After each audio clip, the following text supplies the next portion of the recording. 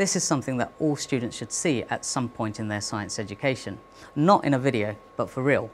It's a simple demonstration to show that white light is made up of different colours, a range of different wavelengths.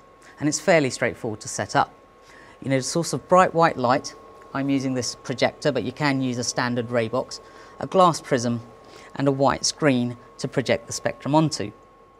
However, there is a second part of this demonstration that's important to do, and for that you need a second prism.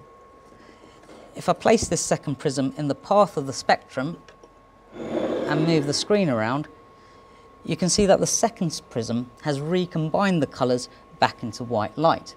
And this step is important to do so that students don't go away with any misconceptions about the first prism somehow adding colour to the light. Now, once you've shown your students this, you can just tell them that on either side of the visible spectrum there are other types of light which we can't see, which form what we call the electromagnetic spectrum. However, that's far more convincing if you can show it to them, and for that I'm going to need the help of a technician. Hi Andreas, what have you got here? I'm using a prism, just like you've shown, to produce a very bright spectrum. But this time I'm using these temperature sensors to tell us more about the electromagnetic spectrum.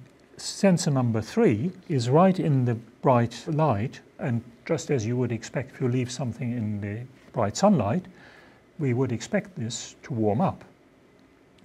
So to compare this with the room temperature, I put a second temperature sensor, number 2, right next to the spectrum.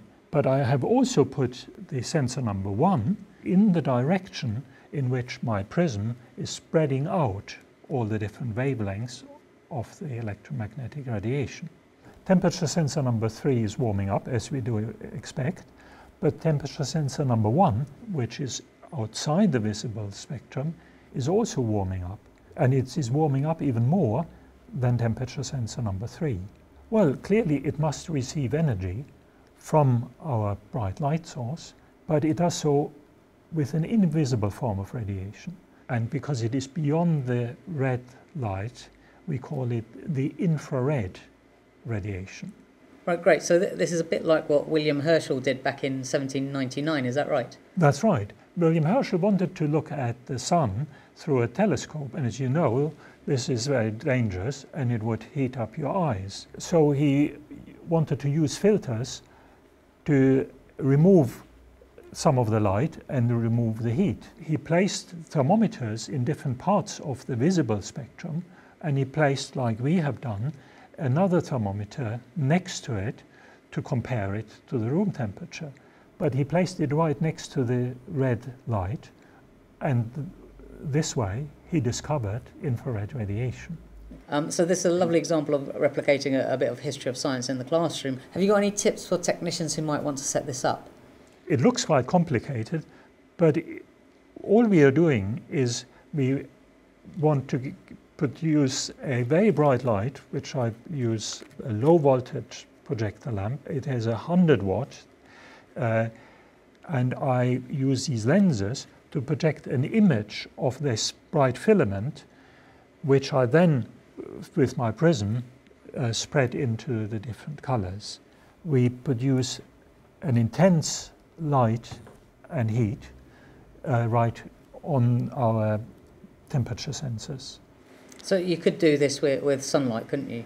Yes, you can do it with sunlight, and it would actually make the experiment easier. I would just place this prism like this above a screen and place mercury or alcohol thermometers on the table. It is actually much easier because I don't need these lenses. But of course, the temperature sensors are more sensitive, and it's easier to display the result to the whole class. If I do the experiment with sunlight, like William Herschel did, you would measure a small temperature rise that way. But the British weather doesn't always cooperate, unfortunately. And not at the time when you want to hold your classes. So this is a great demonstration to convince your students of the existence of invisible radiation. It also provides a lovely opportunity to talk to them a little about the history of science and how science works.